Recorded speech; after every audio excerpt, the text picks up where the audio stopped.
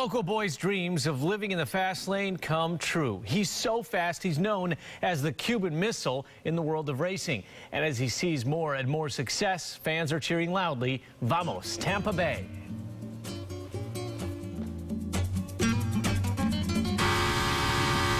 The competitive sport of racing is all about doing what it takes to be the first to see that checkered flag.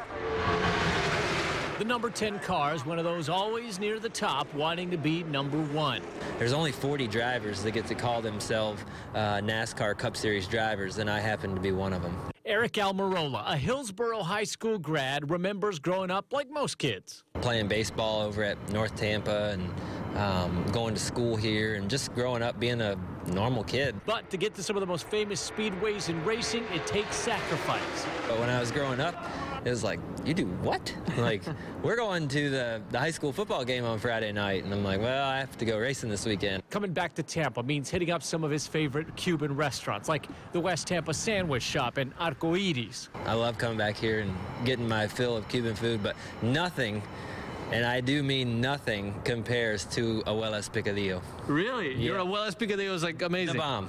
The best. Yeah, you can't get that anywhere. She's like, "Ay, Papo, you're so skinny, flaco. Sit down, I need to feed you." He calls NASCAR an all-American sport, but like America, it continues to change, and so do NASCAR fans. I think you see myself and Daniel Suarez from Mexico.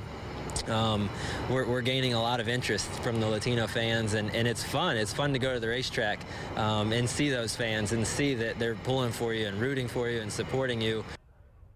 And Arik, by the way, almost won the Daytona 500 last year, and he's going to have another chance in a couple of weeks as well. He really wants that win. We're going to be rooting for the Cuban Missile, and he's going to be heading out there, but just the nicest guy. That is awesome. A local Tampa guy. And like you said, it won't be long before Cuban flags are waving in the stands, they're right? They're going to say, "Vamos, Arik! Yeah. Vamos, Tampa Bay!" All right.